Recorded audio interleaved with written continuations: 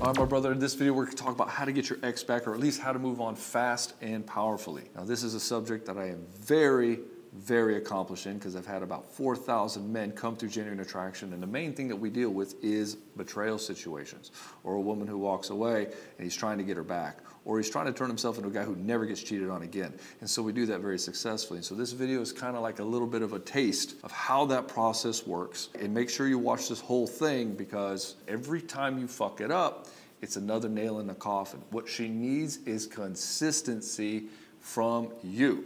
The more consistent you are, the faster everything can turn around for you. But every time you mess up, you're right back to square one. So let's get started. My name is Baxter, and I help guys in betrayal situations. I've coached thousands of men. Tens of thousands of men have come through my doors in one form or another. I've had over 3,000 guys come through the Betray to Badass program. And that's what we do. We'll get you to that place where you make the right decision for you and your children. The number one mistake men face when they find out that the woman is not in love with him is chasing. His entire world is like emotionally ripped apart from him. Like the rug has been pulled out from under him and he doesn't know what to do. So he scrambles and does anything possible to try to get her back. And the problem is she sees this as a desperate attempt to just win her back instead of making positive changes for himself. And because he doesn't really want to make these positive changes, because he just wants to get her back so he can feel better, this destabilizes the entire situation. She doesn't want to be his mommy just there to make him feel better. She needs him to be the rock and to be powerful in his being.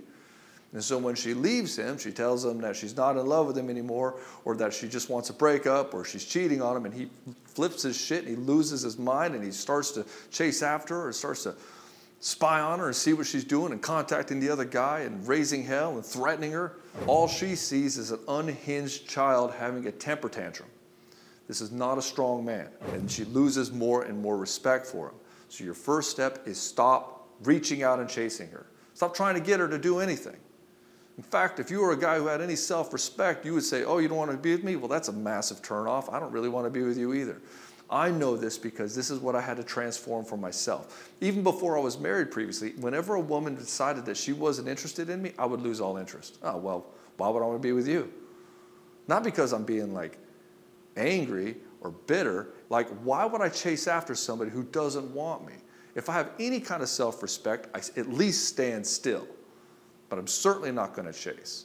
And what you're going to find is in your dating and your relationships, men don't do the chasing. Women chase men.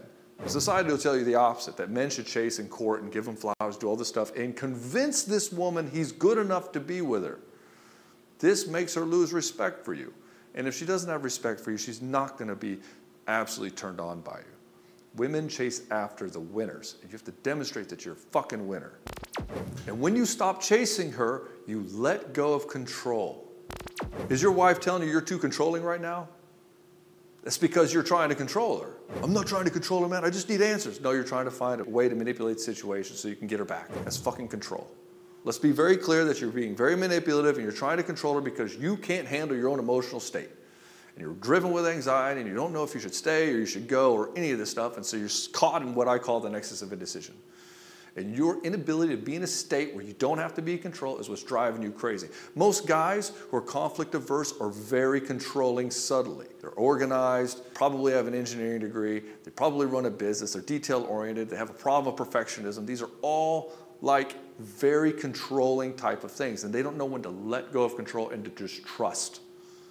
If you were a high-value guy, you would trust that you are attractive, you would trust that women like you, you would trust that you could figure out the right thing to do without being so reactionary. You can't accept the situation. Most guys can't accept the situation because they can't accept themselves. They can't accept the fact that they fucked up royally, they're a failure. Maybe they've been victimized, but they sit in this place of victimhood mindset which keeps them stuck, which means that everything else in the world is more important, everything else is affecting them, and they can't do anything about it. You can. But you have to accept where you're at and realize that the relationship that you're in now is not the relationship that you had. In fact, that relationship is fucking dead.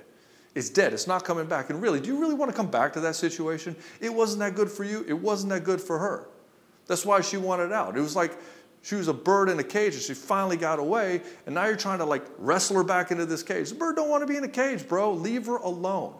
In fact, your ability to move on fast is going to flip the switch. You have to break the pair bond.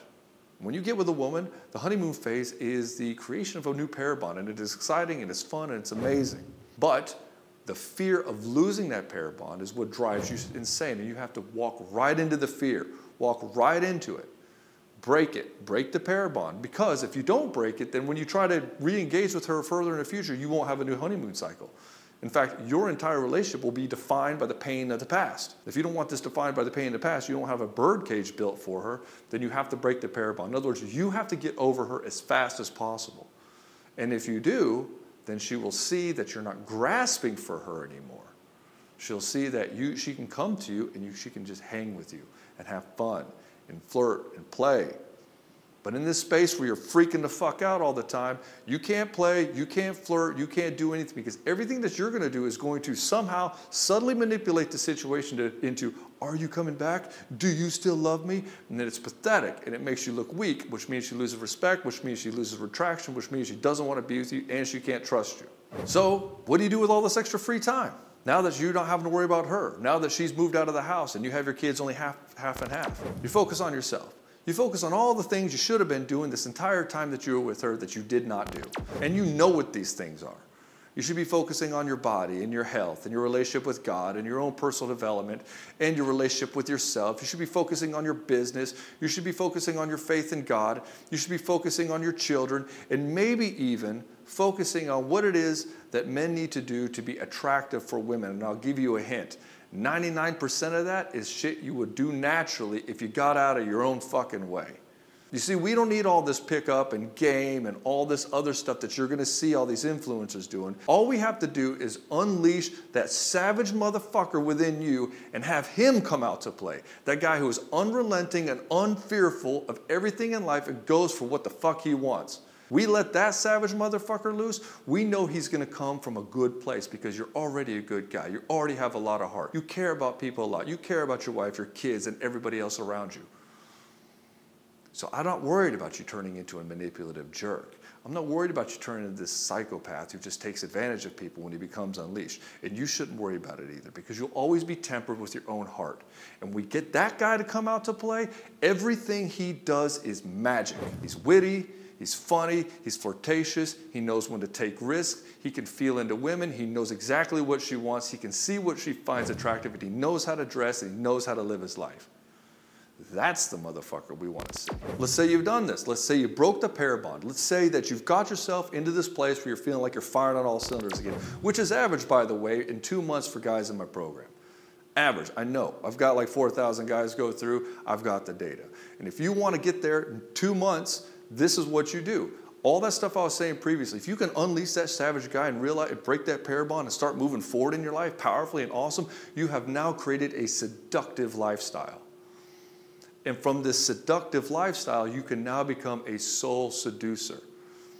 Now, I'm not teaching you pickup and game and all that stuff. I'm not interested in that shit. I'm interested in how can we access your soul and leverage that to reach straight into her fucking soul and let her see the kind of guy that you are, that touches her deeply.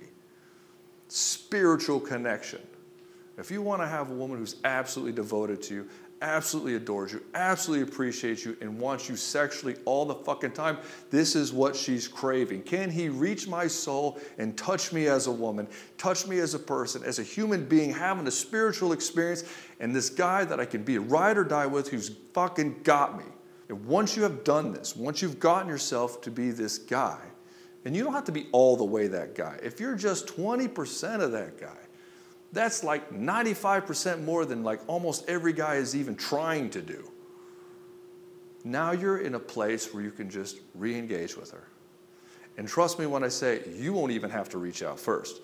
When she sees this motherfucker on social media going out there and crushing it, and this guy that's being talked about by friends and neighbors, and her girlfriends are mentioning all the shit that you're doing, and your kids are talking about you, and they're telling her all the cool things you're doing, all you're doing is living an amazing life.